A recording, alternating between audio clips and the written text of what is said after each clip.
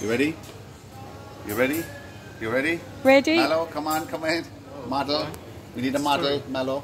So look, what you need to do every week, Mallow, is, every day is what I would do here. To improve your stout, twist it off, and give it a rinse out. Excuse the state of the sink. So I'm not taking any bits apart there because I'm afraid they'll get lost, but even a rinse once a day at the end of the shift is always good to do. When you're putting them back on, Mallow, make sure they're nice and tight, okay? Okay.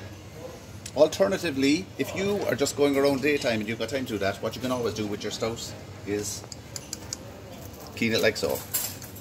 Okay? Perfect. Like so. And then at the end of the night, what we can do, Karen, is we can take them apart, rinse them. Yes. Just give it a rinse.